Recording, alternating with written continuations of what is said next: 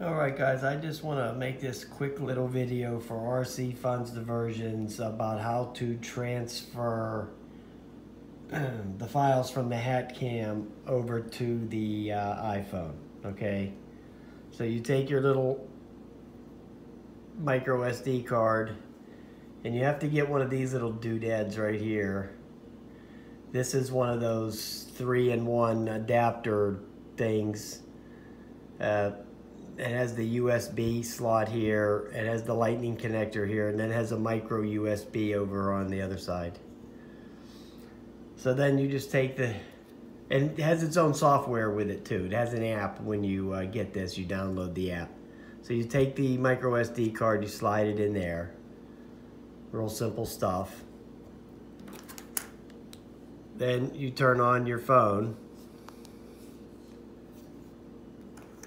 Then when you put this into the phone,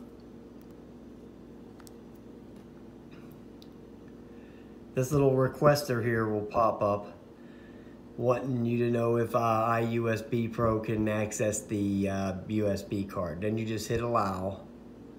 Then it'll show you everything that's on the micro SD card right here.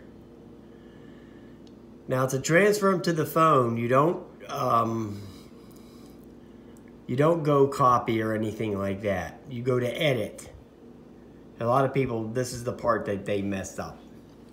You go to edit, and then you click on one of them, whichever one you want to copy over or move over to the phone. It doesn't move it, it just copies it over. You just click on it. You don't hit copy, you hit action. When you hit action, it'll say open in blank, blank, blank, and it'll have an option there for camera roll. That's the option you want to pick. So you would pick that, and then it'll just say processing files right there. It's real simple. File has been processed. Now that was a small file right there. That was only 34 megabytes. That's why it did it so quick. Most of the files on here are 1.9, 1.6, 1.8, 1.8 gigabytes, almost 2 gigabytes, a lot of the files that are on here. That was just a short one. So it'll usually take a few minutes, probably like 3 minutes to do like a 2 gig file to transfer, to copy it over to the camera roll. But that's how you do it. But you have to have this little gadget here. And I'm going to put a link in the description where you can get it. It's real cheap. I think it's less than 10 bucks for this thing. This is a lifesaver.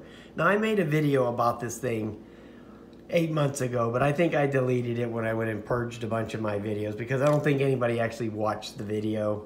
But this video is actually especially for somebody in particular, so I reshoot it and put it back up there. Yeah, because I went back and deleted like 30 of my videos that nobody ever watched, so. Yeah, this is it right here. This is what you need.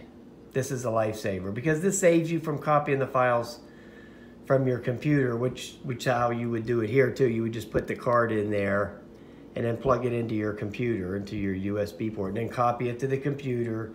Then drag it over into the cloud, and then you go into the cloud, and then you take it from the cloud onto your phone. That's a big pain in the butt. This is the simple way to do it like this. All right, guys. Thanks for watching.